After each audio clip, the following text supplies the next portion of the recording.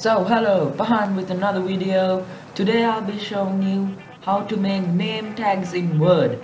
So without wasting any time, let's get started to the video, and please subscribe to the channel and leave a like to my videos and share my videos with your friends and family.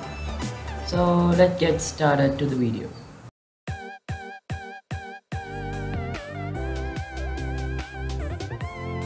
So now go to the shapes place and then go to the first click the first one and then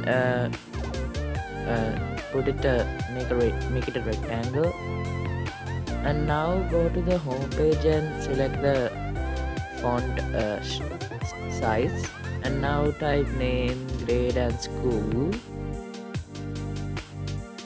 and then after typing out select it all and put it in the middle. So like that, then we should do is just copy. Now we should just copy the rectangle and paste it in the sides like that. So when we press STRL and V, it will paste like that.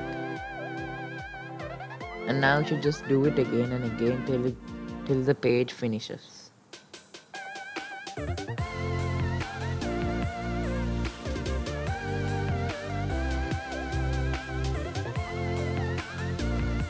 So like that, you should, after finishing, you should just take a print out it, and then that's finished for this video.